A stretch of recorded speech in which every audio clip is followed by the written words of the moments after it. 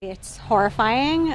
It's upsetting. Tammy Minoff couldn't believe what she saw in this video showing an Amazon delivery driver who appeared to spit on his hand and wipe it on a package delivered to her neighbor's door.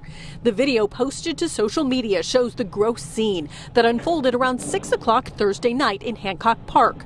The recipients didn't want to go on camera, but say they went to retrieve the package and noticed it was wet. At first, they thought a dog had urinated on it, so they decided to look at their Ring camera video and were horrified. The proof was in the pudding seeing that video, and they just wanted us all to be warned and be on the lookout.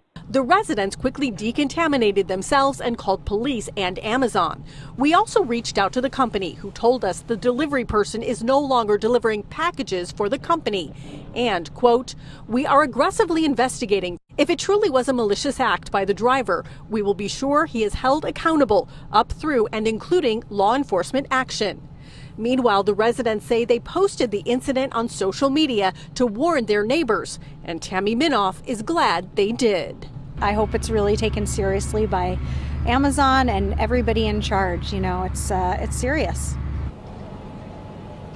Now, the people who did receive that package tell me that they weren't sure if it was a deliberate act, but they say during this pandemic, it was definitely could be described as reckless. Now, at this point, I did reach out to the LAPD to see if they are following up on it, and they haven't gotten back to me.